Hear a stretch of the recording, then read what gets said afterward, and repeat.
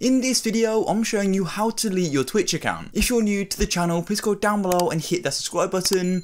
And once you have subscribed, please go and leave a like as well. So I do hope you found this video useful, as I'm showing you the full process of going and deleting your Twitch account.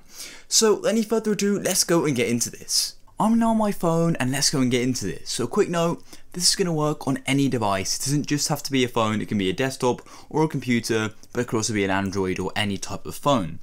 So what we want to do is open up the Twitch app. So of course, if you're on PC, you're going to go straight to the Twitch website.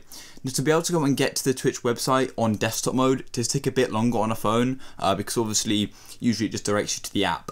So I'll be showing you the first part of how to get to the desktop mode site of Twitch, so you can skip ahead of this video if you're on PC.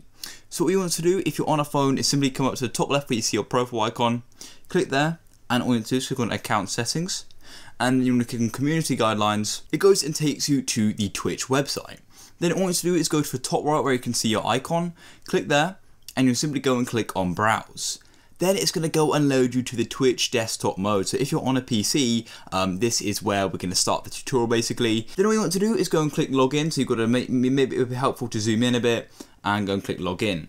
Then all you need to go and do is type in your username and password, so it can remember mine right here, which is useful, and I can go and log in. So I've got to go and do a login code and then we'll go and continue. So I'm now logged in, so you want to go to the top right once again where you can see your icon picture, and you want to go and click on it. So I'm going to click on mine just now, and then all you need to do is simply go down to settings, and then it's going to go and take you to your settings page.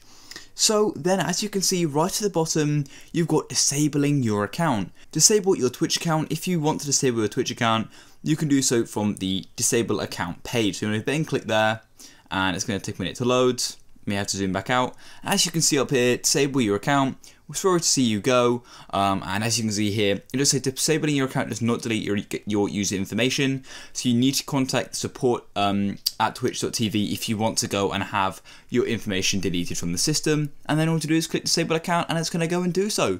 You don't have to give a reason. So if you found this video useful, please go down below and hit that subscribe button. I'll catch you in the next one. Peace.